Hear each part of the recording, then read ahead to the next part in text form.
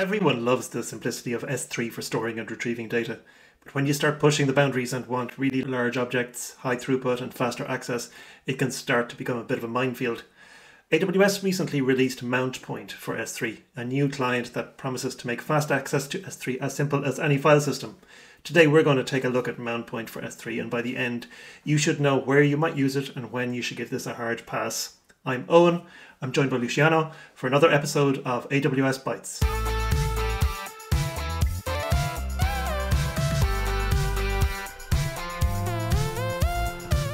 Theorem is the company that makes AWS Bites possible. If you're looking for a partner to accompany you on your cloud journey, check them out at theorem.com. Luciano, why would you need something like Mountpoint for S3? What do you think? What are the use cases that it might solve?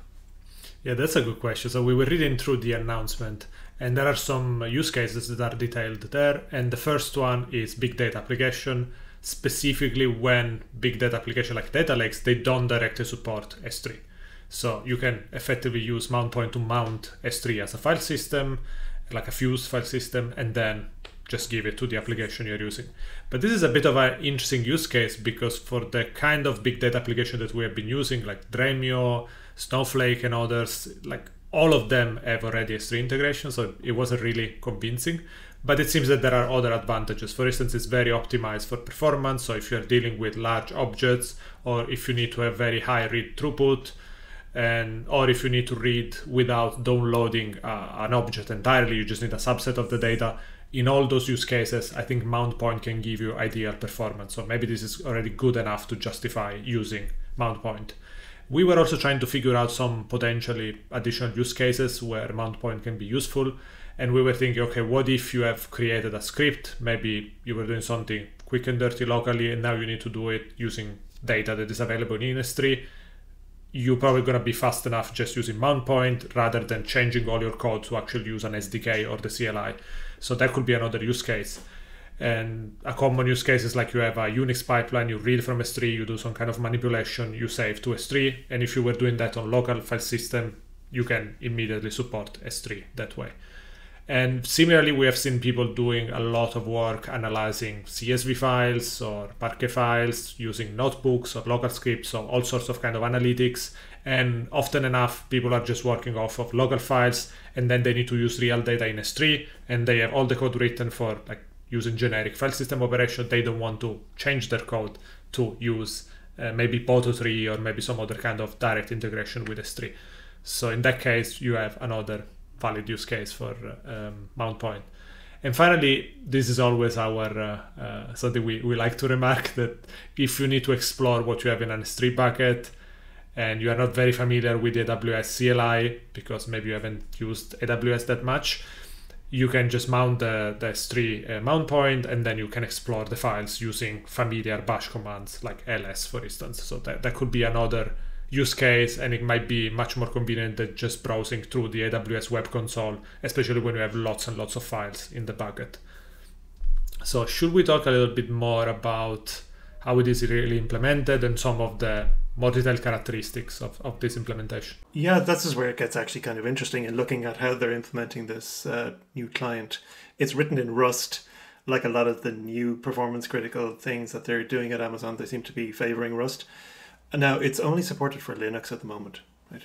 But the idea of using Rust is to reduce latency, the binary size, good for serverless applications, thinking about cold starts, reducing resource consumption, and it provides then a file system operation that is intended to deliver optimal S3 performance. So the idea is you get a simple interface, but you don't compromise on speed because they're providing this level of abstraction.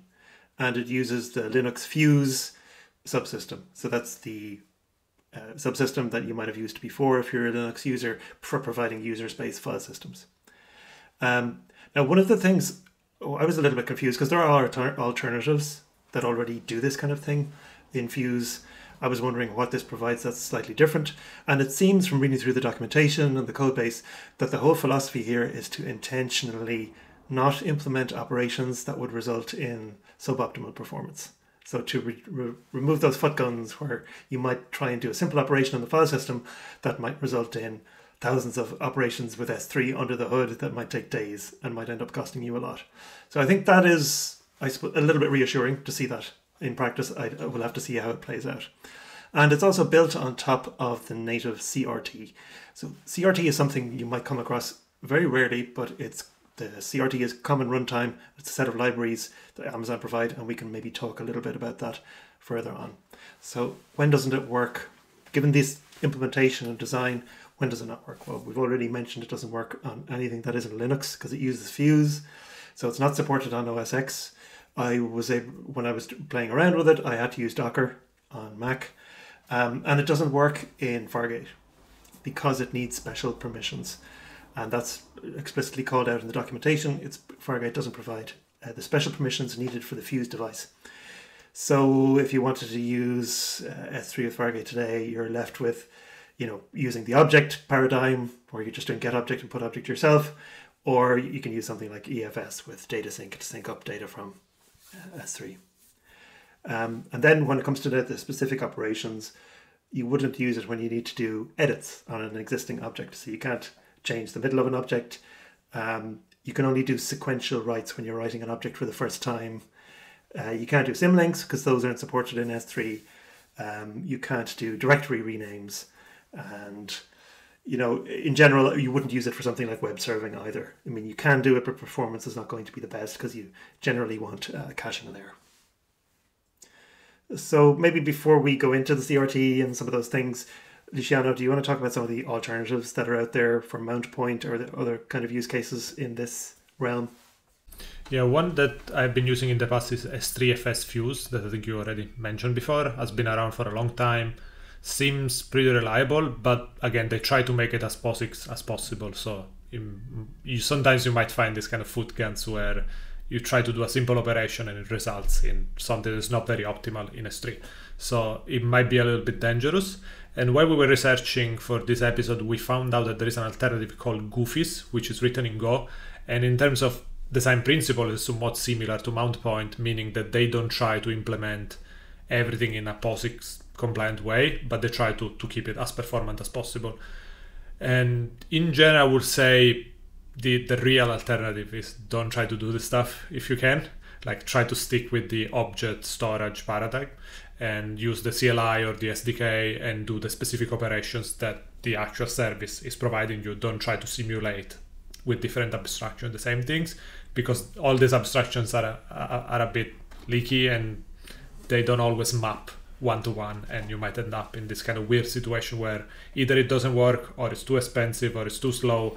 And yeah, so the alternative is try not to do that whenever you can.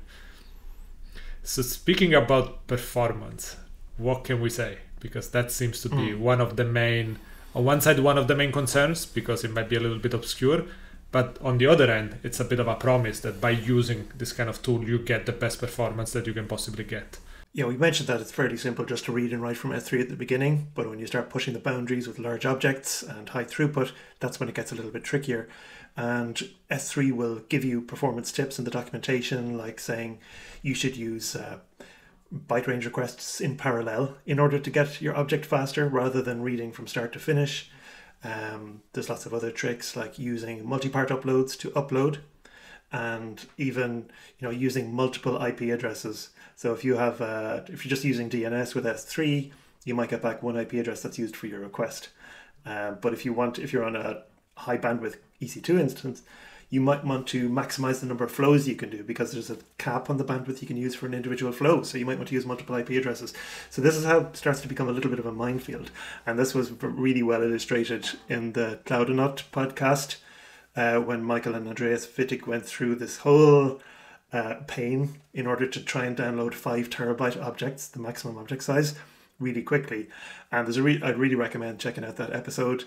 And they were using Node.js and ended up creating their own custom Node.js client because the AWS SDK wasn't giving them the bandwidth they needed to read these large objects quickly. So Mountpoint is a little bit different because it's not just using like the JavaScript SDK, it's using these CRT libraries we mentioned. And CRT is like written in C, native high performance libraries from AWS for lots of different things, including they've built like a high performance HTTP client and an MQTT client, and they've also built an S3 client. And it's designed for low overhead, high throughput, automatically uses byte range requests, parallelization, multi-part uploads. And I think ultimately the goal with this CRT is to provide a common code base that all of the SDKs can use, so they don't have to implement all of this optimization in every language separately. Now, right now, CRT can integrate fairly easily with the Java SDK, and it's possible with the Python Boto 3 one as well, but it seems to be very vague how to do it with other languages, even though they do provide kind of bindings for all languages. One of the interesting claims here is that the team says that they prove algorithmic correctness using this fancy automated reasoning that they're really into at AWS, so there's a link to that in the show notes. Now, going back to Mountpoint, Mountpoint is built on top of CRT, so performance should be pretty optimal. But as of yet, we don't see any published benchmarks. I don't see any benchmarks even from the S3 Fuse teams showing what the difference is, so it would be really interesting. Setting up benchmarks and running them on S3 there's a lot of effort to put into it, so we haven't had a chance to do that yet, but if anyone out there feels like it, I'd be really interested to see what it would be like. Are you optimistic, Luciano, or do you see any potential problems with Mountpoint? Yeah, I think on one side it's fair to say that it's a relatively new project, so it will improve over time for sure, and it will get better, I imagine. So although there are some potential problems that we have observed in this experimentation that we did in the last few days. And one interesting thing is that we were wondering, because this is an abstraction, how it's going to impact cost for me? Like what kind of S3 requests are actually happening behind the scenes, right? So initially we didn't really found a way to see that. Eventually we figured out that there is a CLI flag that you can enable to get advanced logs, like you get more verbose logs. And these logs will give you a fair number of details about the S3 operations that are happening. For instance, if you do a put or if you do a get, and you get details like how many parts are being used, for instance, when you do a put. And that could be very useful to understand exactly what kind of operations are happening, how fast they are, and can give you an indication of cost. The only annoying gotcha there is that you don't see the paths being used in S3. So if you just look at the logs, it's a little bit out of context if you try to correlate the different operations with what you were trying to do. So you need to kind of stick together your, I guess, command line history with the logs that you see there to make sense of everything. But this is probably just something that is missing. It could be easily added by the team. Or maybe if somebody is willing to do a PR, that's probably an easy feature to try to add to the project, which after all is an open source project. And the other problem, and we have been saying that over and over during this episode, but I think it's worth reiterating that, is that we are using a POSIX model with something that is not really POSIX. So lots of foot guns there. It could be dangerous. It's probably wrong in the first place. So if you use it with moderation and be aware of exactly the kind of trade-offs you are buying into. Because if you try to use it as a general file system, you are going to have problems for sure. What do you think is that? Should we say that the final verdict is to use it or not to use it? Generally not. I would say right now, then again, if people have found it interesting and want to try it out for their own use cases, they'll probably already have a good feeling from what we've said so far. I think it's better to stick with the object paradigm when you're talking about an object store rather than trying to shoehorn it into a file system model.